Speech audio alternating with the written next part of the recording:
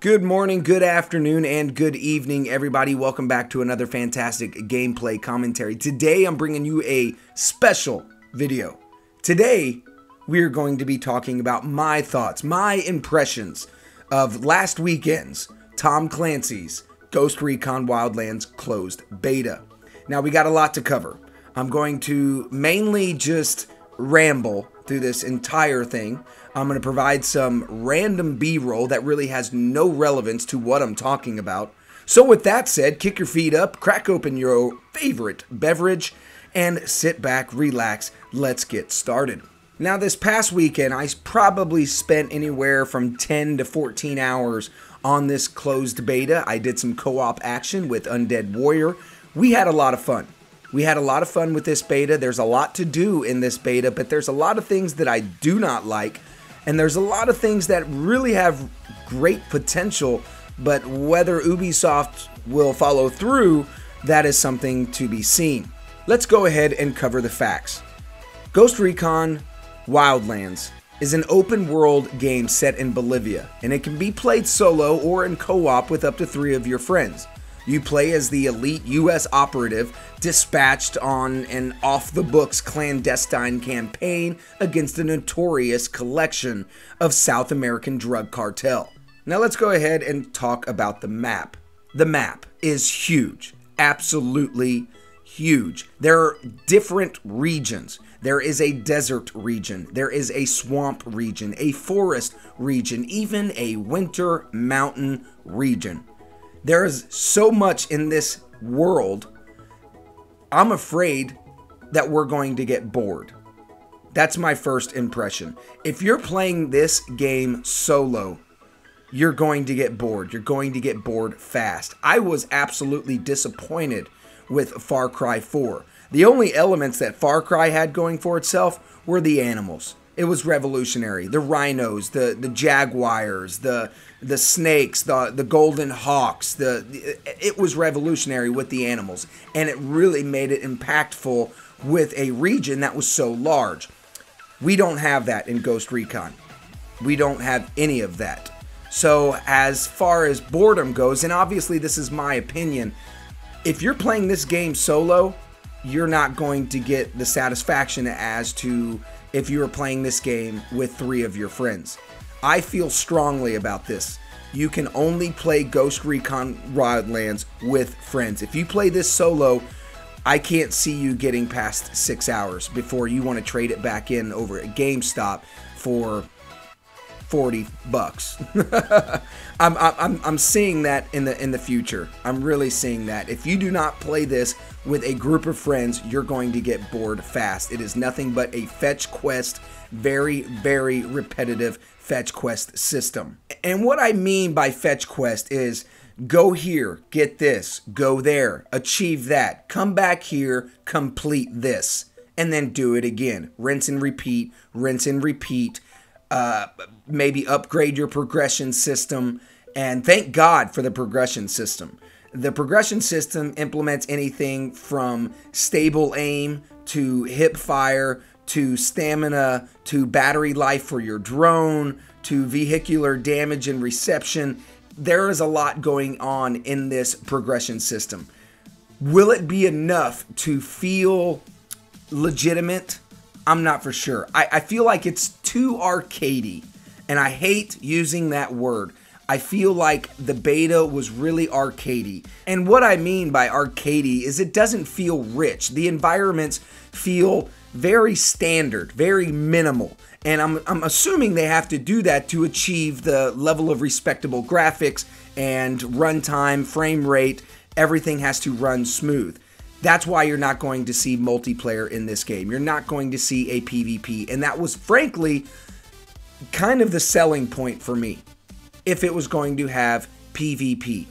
And I know you don't have to have a dedicated PvP system. If you have a 4-player co-op, yeah, it helps. It definitely does. If it didn't have that, in my opinion, this game would be absolutely worthless. You're playing single player, and you're essentially just doing a fetch quest.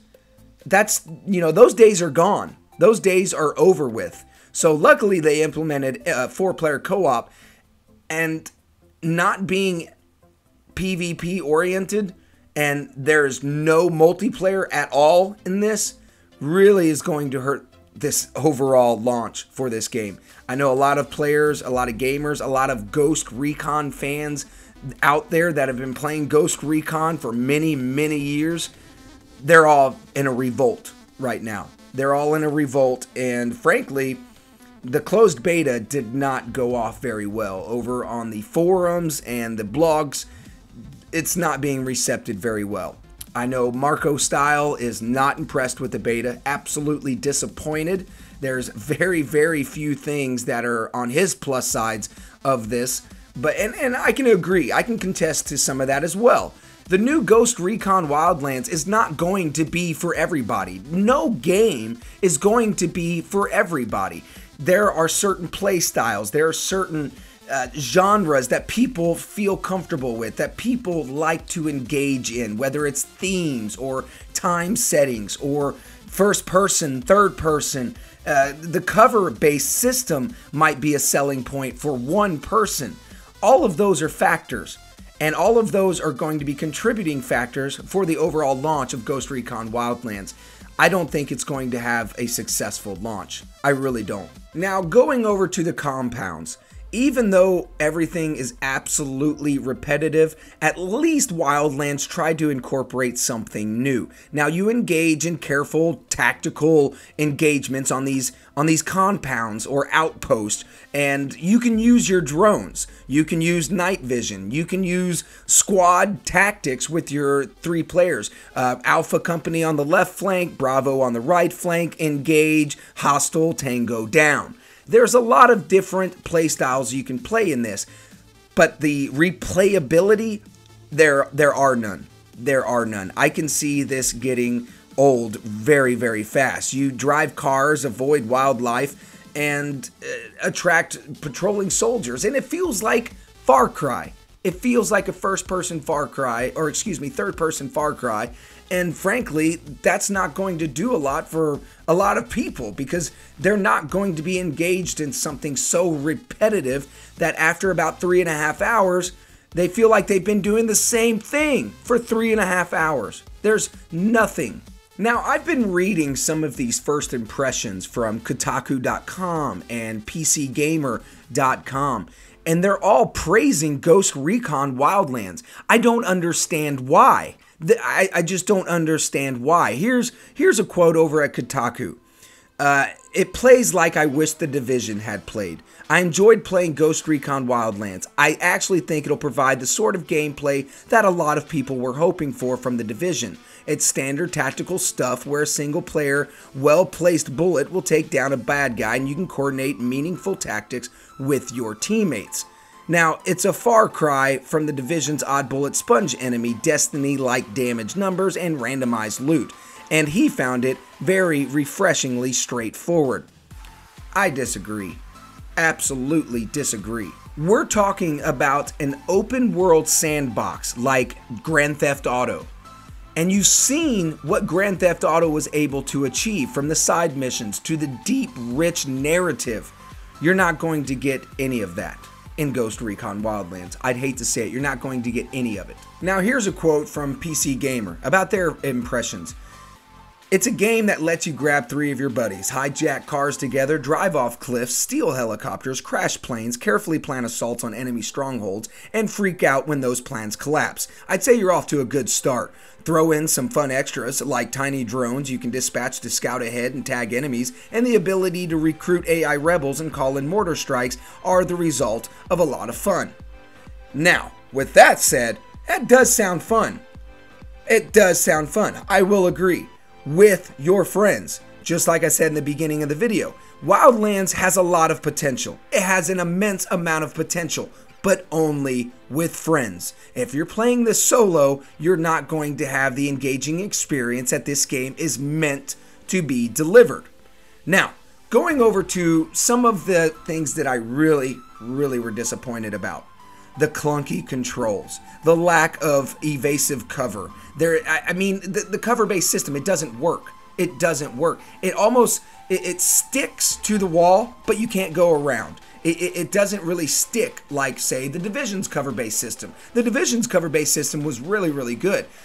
But why they didn't implement that into Wildlands, I have no idea. Going over to some of the vehicular controls. The helicopter, absolutely atrocious to fly. Absolutely atrocious to fly and more of a pain in the ass than anything. Takes a lot of practice. Once you get your practice down, it actually does feel a little bit of rewarding. As far as the planes go, also atrocious. Very, very clunky.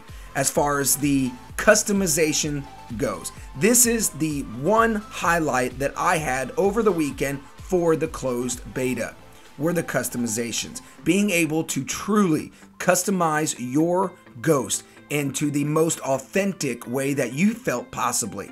There was so many different options and colors and themes that you can do with your agent, your Ghost. As far as other customizable options go, pretty slim and none.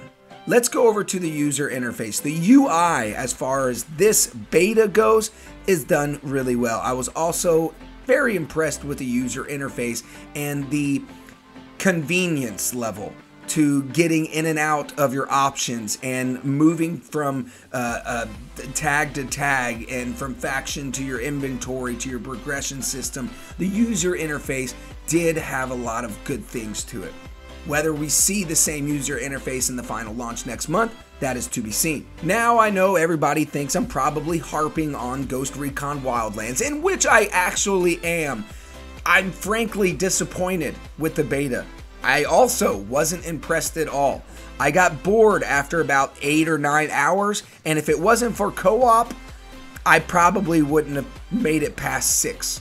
I had a lot of fun in co-op, whether it was Emil and I crashing helicopters into each other and dueling to the end, or running around on a tractor and, taking out NPCs, or engaging in compounds together.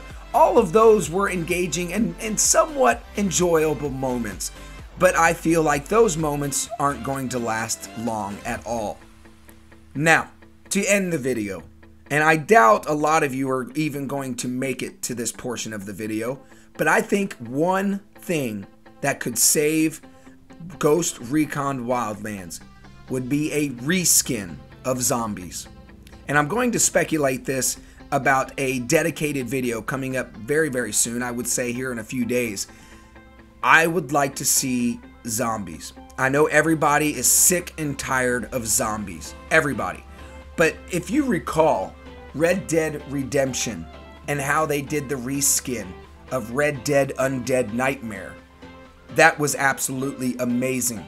I can see Ubisoft being able to do something like that. And if they did something like that, where Bolivia is taken over with a virus and enraged, and everybody is suffering from rabies, or not so much like a zombie, but you see what I'm saying, like 28 days later, something like that, a virus of rage or rabies, a rabies outbreak from some monkey. You see what I'm saying? I think if they implemented a DLC expansion for something like that, I would gladly pay for that. Helicopters, vehicles, zombies, that would be insane. Now, I do believe it's time to wrap up the video. If you enjoyed today's Ghost Recon Wildlands beta video, please hit the indicator of the upward thumb. I would greatly appreciate it. If you did not enjoy today's video, please smash the downward thumb button. I would greatly appreciate it either way. Please leave your speculations, comments, and opinions down below. I would love hearing your feedback. If you really enjoyed today's video and would like to see more, please hit the indicator of that subscribe button for more and latest news coming up on Ghost Recon Wildlands. I'll see you guys in the next video.